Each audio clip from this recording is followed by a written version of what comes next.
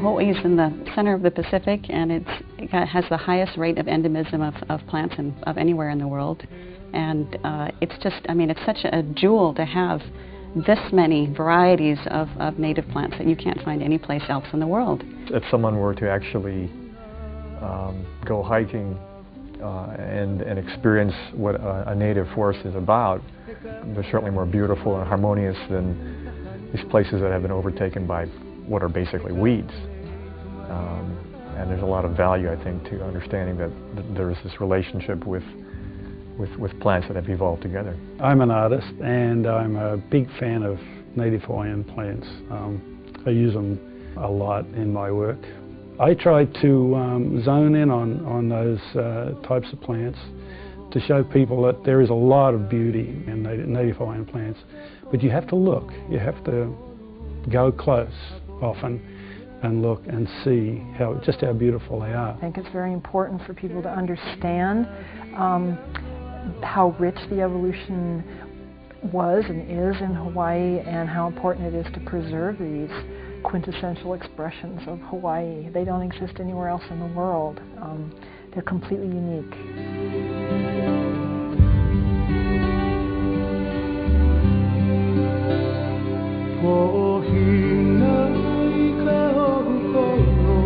My interest in native Hawaiian plants actually started with working with some friends on restoring Mo'olelo, the canoe, the 43-foot double-hull canoe in Lahaina. You know, you begin to realize that you can't do these things without the plants. Yes, you can make a layout of some other kind of a plant.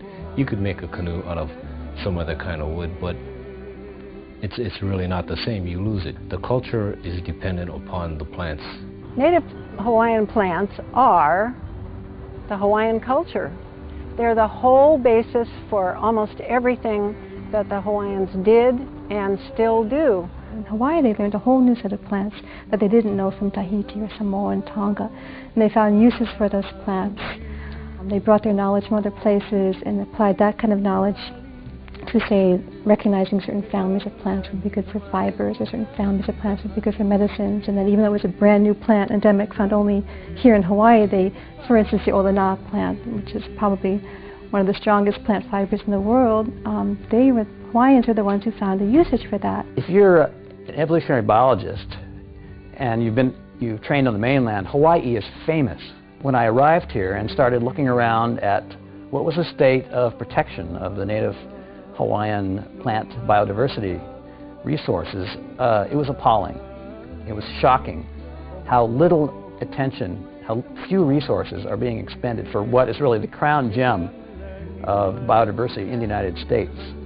It's such an education living in Hawaii and knowing that most everything you see, not only are they not native, they're very beautiful, very pretty. They're all introduced, and in a lot of cases they're terribly detrimental to the native plants. Since contact by Europeans, so many of them have just been totally obliterated forever. It's really hard to turn back the clock. It's really hard to stop that destruction. People need to know about these things, and when they know, they care.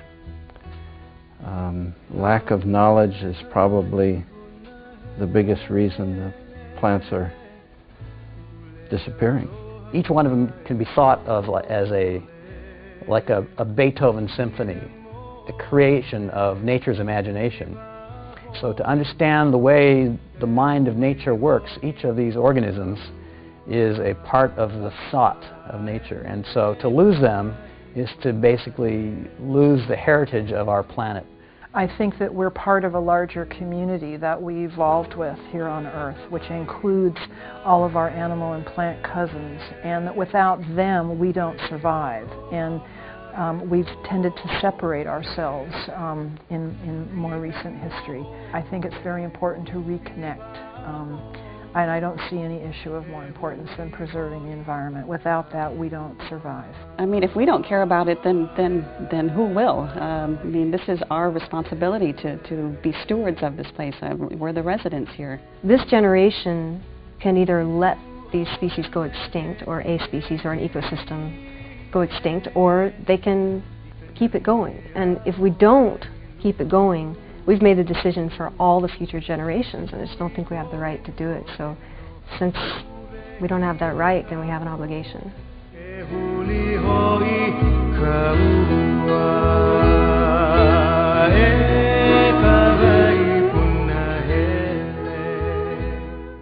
The Maui Nui Botanical Garden is doing an excellent job, and a very necessary job, of heightening this awareness. The garden was opened in 1976 and was the first botanical garden in the state to do native plants as its focus.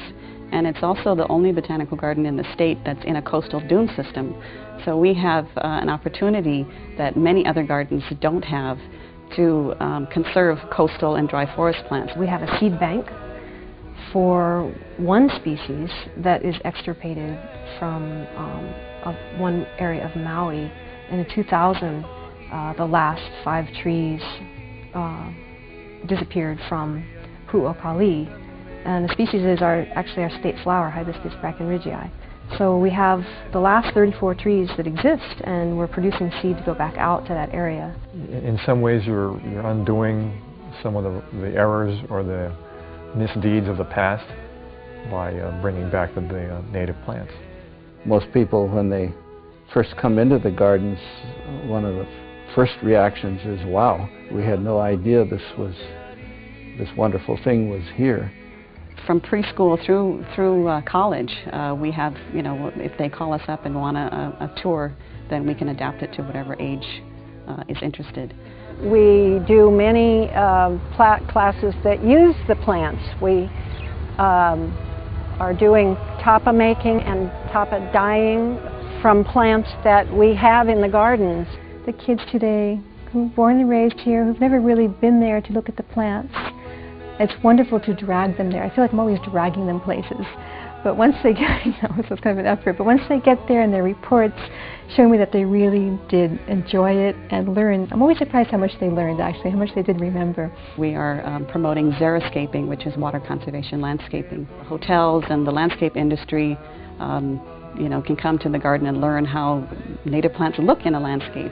It's great to see more and more people coming in, especially more and more Hawaiians coming in, and just coming in and looking around and remembering makes what we're doing worthwhile. We have interacted with the community on so many levels and are doing so much more than I thought we would do in such a short period of time that it just amazes me. Any support that people can give to the garden, I mean, will just take us that much further.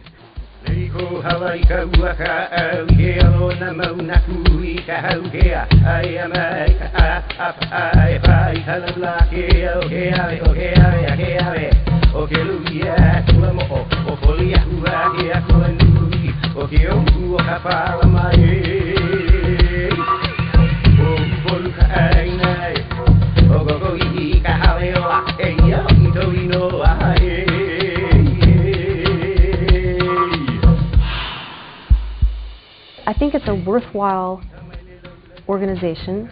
I think that we use our money well. It's just a place that's full of really dedicated people. One of our members said to us, "I can't believe how much you do with so little." So it's mostly little amounts that come in, and we're able to do a lot. We have a lot of great volunteers that help us. One of the things that we're looking forward to is getting a building put in. We're working out of a trailer right now, and we just don't have the facility to do the educational programs that we want to do, to have a resource library available to the community, to provide lecture space for educational programs and things. And these are the kinds of things that we have been doing a little bit, but we can just see that we could be doing so much more in the future. One of my things I'd love to see in the future is every local kid walk in the garden and say, "Oh, that's a kukui tree, and that's just be able to name plants as they see them and just be familiar with them and knowledgeable about them." When they start to learn about them, they start to really fall in love with them and understand how they make this place what it is.